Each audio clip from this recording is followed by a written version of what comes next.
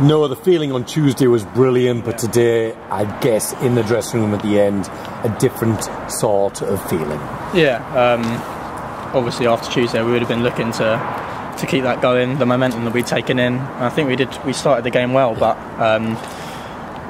just, again, maybe just errors over the pitch, things, tracking runners, things like that, and they got the goal, and I think it's taken a bit of the life out of us, and I think that's something we've got to make sure doesn't happen.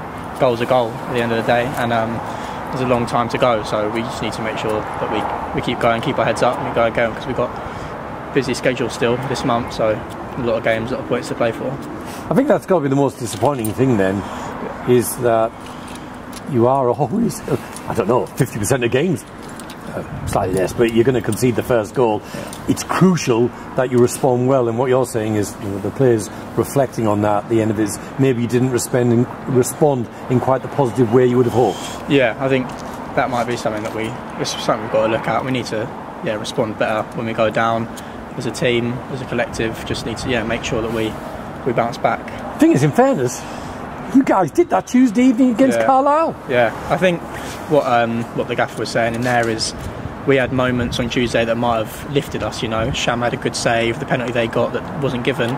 We need to make things like that happen ourselves, as opposed to having things happen in the game. We need to liven ourselves up, things like that. Well, this is an easy one for you, but isn't it also the case that Newport was just a lot better side than Carlisle United? They're two very different sides. Carlisle are a bit more long ball. Newport looked to play when they could.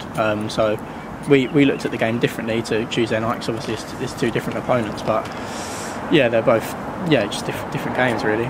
It was a very well worked goal, their opening goal. We have to give a lot of credit, and you're up against them. But I did think Josh Sheehan looked a really good player, and he was involved in that goal. Yeah, no, he is a good player. But then I think that goal was a case of, like we just said in there, tracking runners, and then making sure we're switched on in the box, and we weren't. We didn't do both them things, so it's the goal. A bit frustrating in the second half. I mean, I could see that with the bookings for Callum and for Ryan in the corner and Frank Newblay.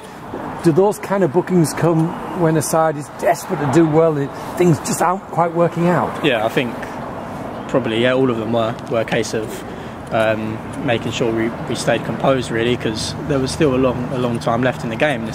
As we said, there's only 1-0. All it takes is one little moment to get going. So in them situations, I think we've all got to keep our heads and not get too frustrated.